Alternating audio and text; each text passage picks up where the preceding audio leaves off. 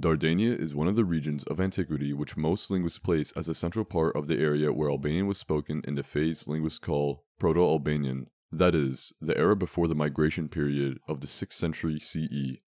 As such, naturally, in Dardania we find a concentration of toponyms which are linked to Proto-Albanian. In this video, we'll cover some of the main Proto-Albanian toponyms in Dardania.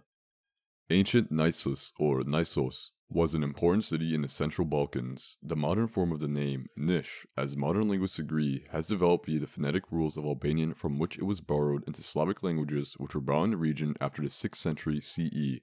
Linguist Joachim Matzinger notes that these phonetic rules are typically Albanian, and the name reflects changes which can't have occurred later than the 3rd century in Proto-Albanian. In the vicinity of Nish, Dusmanis was a 6th century fort which Procopius, in the buildings, places it in the vicinity of Nish. It is the same formation as the name of the Albanian toponym and Fis name, Dushmani, in northern Albania, as several scholars have noted. Both are derivatives of the personal name Dushi, which is widely used among Albanians as a both toponym and name. The second component, Man, is a pretty well-known component of Albanian names, and the toponyms like Maneshi and Manai.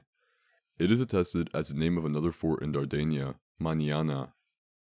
Balausum in the 6th century fort, Procopius places it in the vicinity of Nish. In Albania, there are many toponyms which derive from Bal, like Balash, Balush, Balibardh, Balduksh, Balets, and etc. Bal names and surnames are distinctive in Albanian and have been used by scholars to distinguish Albanians from non-Albanians in medieval documents. You can check our video about Proto-Albanian names about the significance of Bal in Proto-Albanian and its connection with Illyrian antiquity. It has been used to refer to animals which have a white spot on their forehead and more broadly to bright objects which can be easily spotted. Balesiana is another fort in 6th century Dardania. The word Bal means frontal location, front, and metaphorically refers to leaders when used by people, hence Baleus, the name of an Illyrian king. Arsaza, a fort which Procopius places in the vicinity of Nish in the 6th century CE.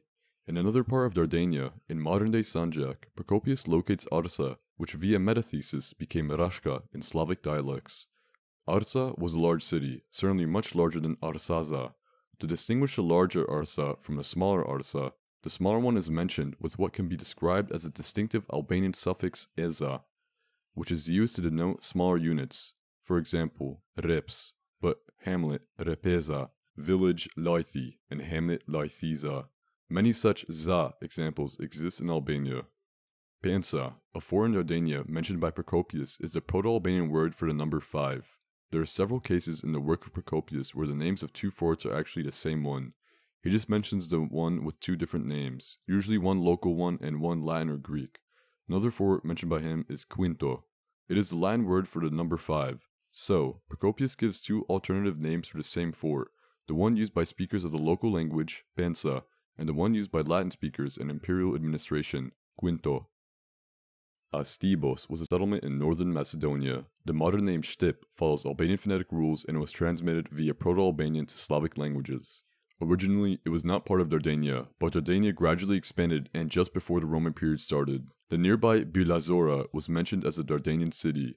Another central settlement of southern Dardania was Skupi, which developed into modern Shkupi according to a typical development of Albanian phonology. In conclusion, from northern to southern Dardania, we get elements which are linked to the phase of the Albanian language named Proto-Albanian. We hope to have given a brief overview of the linguistic landscape of this fascinating region of the West Central Balkans.